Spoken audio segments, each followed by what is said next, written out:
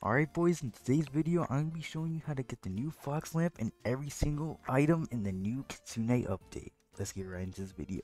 Alright, so first thing you want to do is you want to go to Tiki Outpost and spawn in a boat. Once you get your boat, you want to look for a shrine. It only spawns during full moon at level 6. So you want to go to level 6 during full moon or before full moon. Here's a clip of me getting some of the items.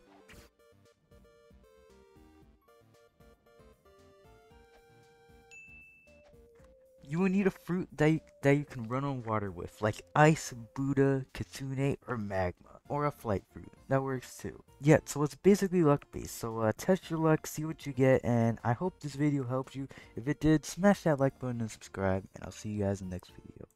Peace.